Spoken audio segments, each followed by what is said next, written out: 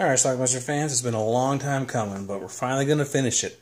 Schoolgirl Report 13, the final one. Let's check it out.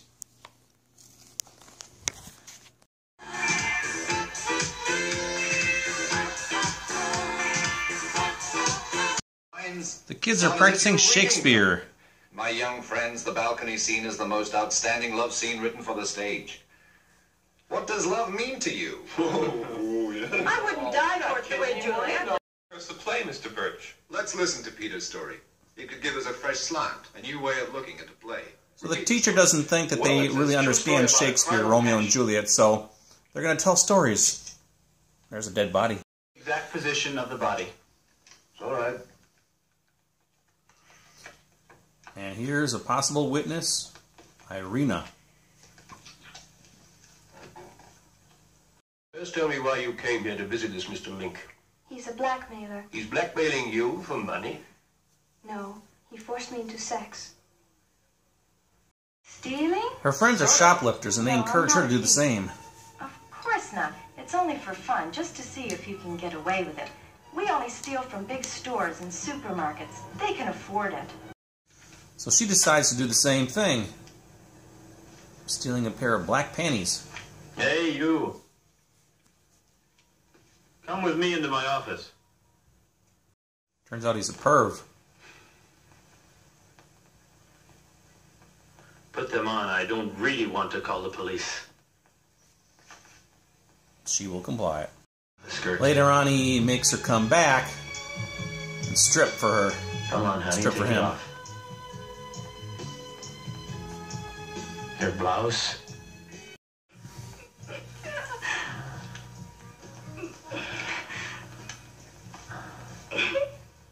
He wanted me to come every afternoon the rest of the week.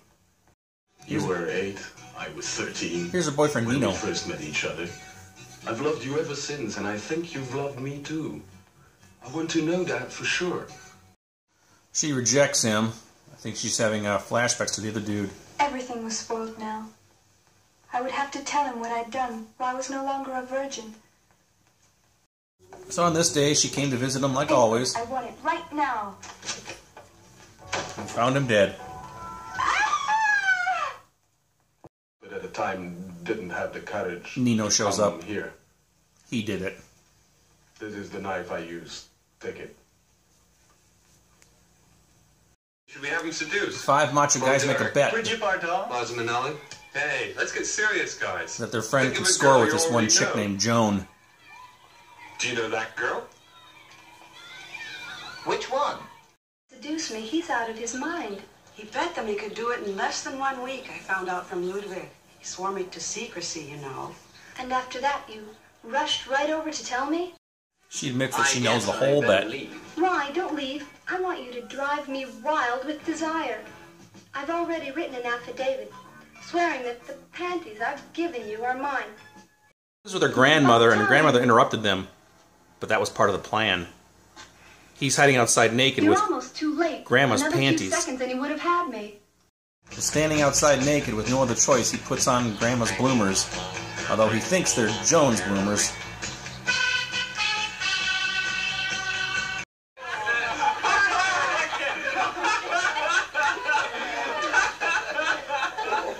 You idiots! What's so funny? What are you doing out here? The third story involves an alcoholic Behind student us. They're afraid you'll give me a bottle. named Derry. Of course I wouldn't. I want you to get well. I can live without alcohol, you know. They say I can't, but drinking isn't really a problem for me. India, you know. We see Derry's story played out. This is her cousin He's Stephen. been living there the past several years. Cousin, mind you. Cousin. Baby, you've grown up. I would never have known you. I want to take a So picture. Stephen and Daly become some sort of couple, even though they're cousins. Cousins. Lovely. He came to see us often. Sometimes he'd take me out. We went to the best restaurants and clubs. I wanted to see you. The day before he leaves, she decides she's going to screw him, lose her virginity to him. What are you waiting for? Yes, but And he's all maybe for it. I'm not ready. I'll take care of that. Sex, didn't you? You prick teaser. No! Grow up, Damien. I haven't wasted all my time on you these last few weeks for nothing. Understand? You owe me something. It does occur. use me like an old rat. Dean, That drives her to the bottle, and Mama's I mad. can't stand it. My daughter a drunk. Mother, you had no right to throw out that bottle. I have a right to maintain certain standards in my own home. And we fast forward a little bit. Danny is attending a party to her friend Warner, We'll leave the party for a little who has a while. crush on her. You'll feel better when we're alone together, won't you? Naked, but nothing occurs. It's you. You're frigid. A loser. That's when I started drinking again.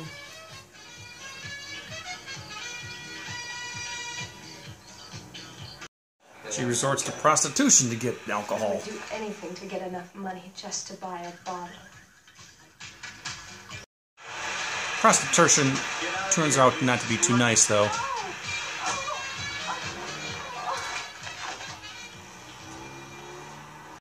Fast forward to our next story, where 3 girls want to buy condoms so they can have sex.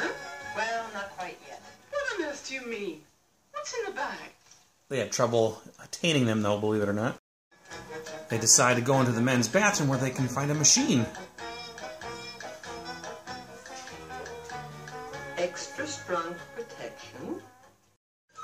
But even that fails because some guy goes in to pee, and they never get a free moment to actually obtain those. Anyway, 2 of the chicks run off with their boyfriends to a hayloft, leaving the kind of homelier chick all by herself. What are you doing here?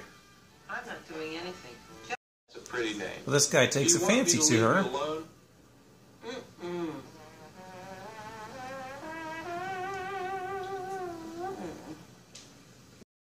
That's how it is with the young today. They're immoral. They do anything with anyone like animals. And then she likes it. Saying it's that naked boy. What's so special about him? Shut up. It's been a long time since I've seen that. That beats all. First you call him immoral, and then you get all excited. And she's the only one who got laid. And I like it. That's ridiculous. Yet on second thought, something as bad happened to me one time. Lesson filmed in kindergarten now. That's right, but there's a difference between theory and practice. That's what makes it so ridiculous and funny.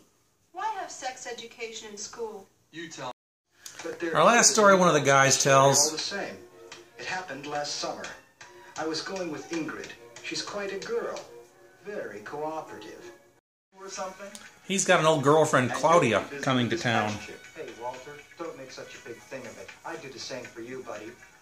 He wants his buddy to help him by taking his current girlfriend out for a while.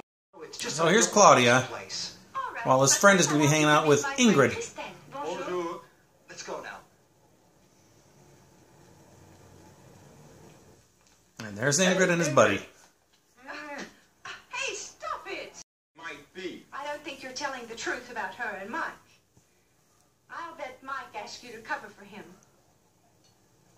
You'd do anything for your friend Mike, wouldn't you? What a surprise meeting you. They all meet each other. I'm not even sure how he's trying to pull this off. Of course. This is Ingrid.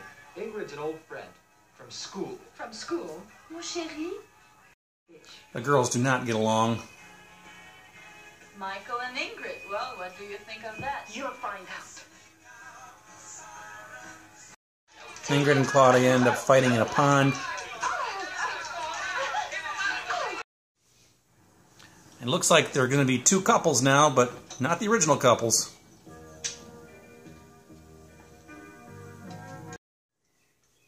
You deserve a punch in the nose. But on second thought, maybe I better thank you for making it possible for me to be with Ingrid, who is now my fiancée. Any story that ends with a wedding has to be old-fashioned. And when it's a double wedding, it's twice as old-fashioned. That's our movie. Alright, well there you have it. Schoolgirl Report 13, otherwise known as Sweet Young Trouble. Sweet Young Trouble was actually a videotape put out by Private Screenings with an Americanized title. Americanized actors and actresses, at least their names, on the screen. But it is the same movie as Schoolgirl Report 13. And that's why I have an English soundtrack, and that's why the quality of the picture wasn't as great, because I burned a DVD-R of that, as opposed to watching the German version with subtitles. So there you go. Anyway, This one came out in 1980, 10 years after the original one, and it still kind of follows the same plot. And this time we have a high school, I guess, putting on the play of Romeo and Juliet. The professor, teacher, whatever, he doesn't think the kids really understand the play or what love is, and then they have discussions about it. Well, can you have love without sex? Can you have sex without love? Blah, blah, blah. And then they start telling stories of things they read about, things they've experienced, or people they know, and then we see those stories played out. The first story was that girl who was getting blackmailed because she shoplifted some black panties. She got blackmailed by the store owner to have sex with him constantly. Once she told her boyfriend about it, her boyfriend ended up killing the guy. The second story, what was that one about? That wasn't the alcoholic. Second story, oh yeah, the guys on the playground making a bet to see if one of them can score with this girl named Joan. He gets tricked into wearing these granny panties and gets humiliated, although big deal. The third story was Danny, or was it Daly? Danny, the alcoholic girl with the pixie haircut, kind of reminded me of Tasha Yar a little bit. And that one didn't really end very well. She ended up getting a prostitution, going to a mental ward of some sort. The fourth story, what was the fourth story? Oh yeah, the three girls who want to have sex for the first time, and they put it upon themselves to get the condoms. They can't find them for whatever reason. They can never get a hold of them. They all end up they're trying to have sex, but the chubbier girl doesn't have anybody, but she is the only one who ends up having actual sex. The other two couples do not.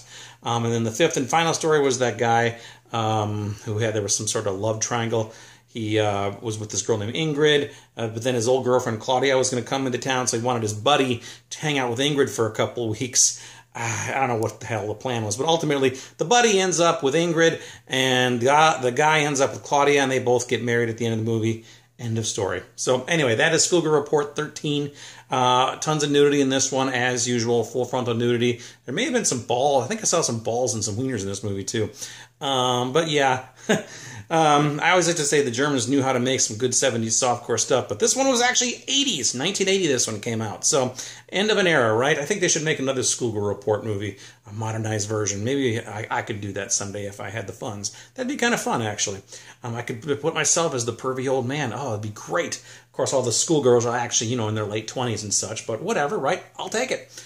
Anyway, that's it. The subtitle here is Don't Forget Love During Sex. And, yeah, you can't go wrong with these things. They only make these movies to titillate you, and in that respect, they work. So what are you going to do, right? So anyway, that is Schoolgirl Report 13. I will leave a link down below if you're looking for it on Amazon. I'm curious if anybody else has seen any of these other 13 movies. Have you seen the English version, Sweet Young Trouble, the one I just showed you? If you want to try to track these down, Synapse put these out, or actually, Impulse Pictures, which I think is part of Synapse. I can't even remember anymore. But anyway, these things are getting a little bit pricey. They're like $25 to $40 now, or in that range if you're looking for them. So if you want to get them all, you're going to pay a few $100s to get them all. So I'm thankful that I have them all, and I don't have to buy these things anymore. Ridiculous films, but for what they are, they're kind of fun. So check it out. Leave me some comments. Let me know what you think about Schoolgirl Report 13. Watch it. Bye.